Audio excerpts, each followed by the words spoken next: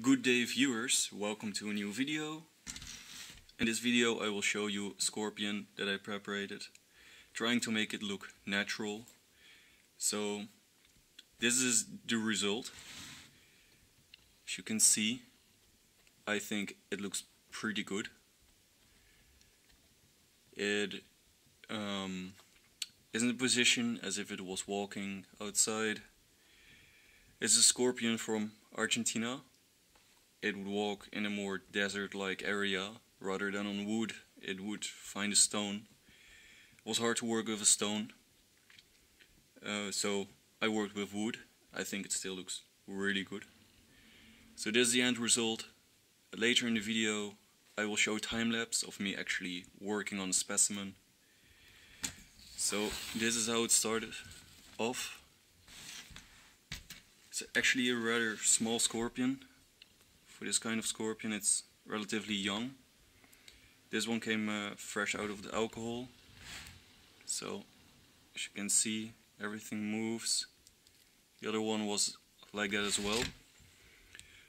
The funny story about these scorpions is I have more of them. They were caught during workings on a pipeline system in Argentina. Out of safety reasons, they caught scorpions, they killed them, they preserved them in alcohol, one of the people working there. So it is amazing because tens of years later I get in contact with this man.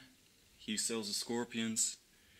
I have a museum of insects and other invertebrates, so I thought it was a perfect opportunity to make use of these dead animals. And I think they don't go to waste like this.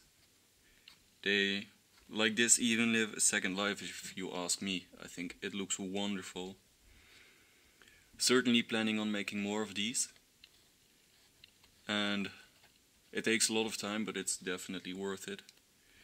The very end result will be